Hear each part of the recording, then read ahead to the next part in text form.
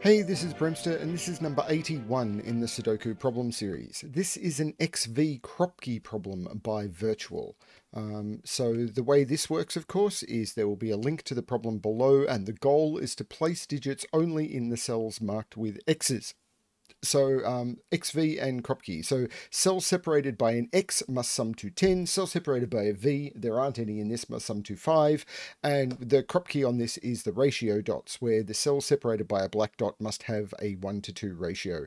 I've included the full Kropki rules in this. So cells separated by a white dot would have to be consecutive, but that's not relevant for this one. But I have included the full rules. A couple of people have questioned that.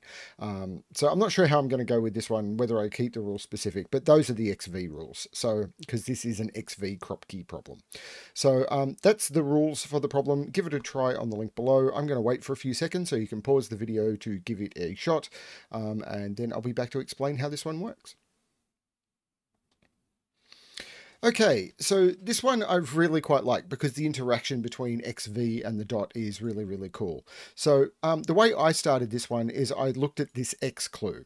So any X clue must have a low and a high digit. The only way you can make sum to 10 in two cells is with 1, 9, 2, 8, 3, 7, or 4, 6. But you cannot put a 1 on this because there's a 1 in the row, and you cannot put a 2 on it because there's a 3 in the box. So this is either 3, 7, or 4, 6. And you can't put a 3 there, but so you can't put a 7 there, but that's not really what matters here.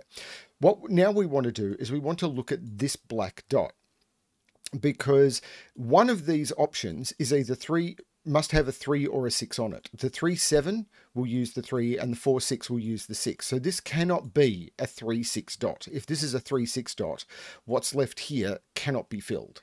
You cannot make 10 over here anymore. So this must be from 1, 2, 4, 8, but the 1 is not available. So you're from 2, 4, 8, which means it must have a 4 on it. Now there's no 2 here, not relevant yet, but you must have a 4 on this, which means this cannot be 4, 6. So this does become 3, 7.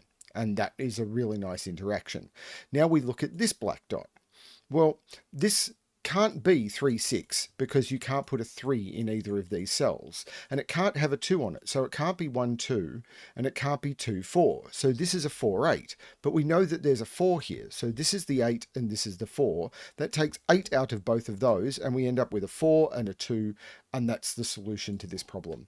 I really like this simple interaction between the X's and the ratio dots, and this is the sort of break-in that, or the sort of logic that you see in a lot of XV Kropki puzzles, or you see in just a lot of Kropki puzzles or XV puzzles. That is really, really cool. Hope you enjoyed this one. Hope you didn't struggle with it too much. Thanks everyone for watching, and as always, good luck with your solving.